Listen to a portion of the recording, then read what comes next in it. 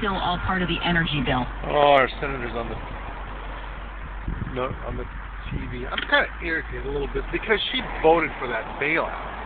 You know, and now it's kind of like she's not wanting to cop to it. But that's okay. I mean, she's a nice lady.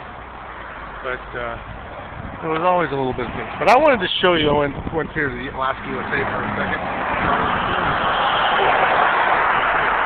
I like the banks like that. I mean, this is Palmer. That's a nice looking bank.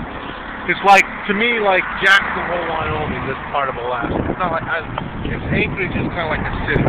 But right here, I'm going to turn it over here just to show you what is right here in Palmer, Alaska. First off, if you know what earthquakes are rated, here's one of the places where they're rated. And this is the Tsunami West Coast Alaska /Alaska Tsunami Warning Center. When there's a warning issued, this is where it comes from, right here, this area. And then it goes up on that,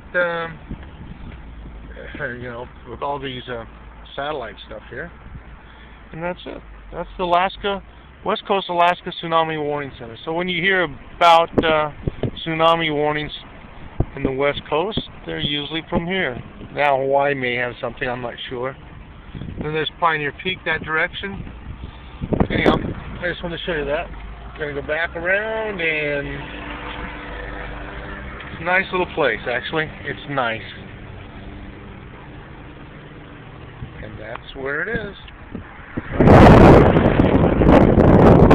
Next time you hear about a tsunami on the West Coast, that's who's telling you.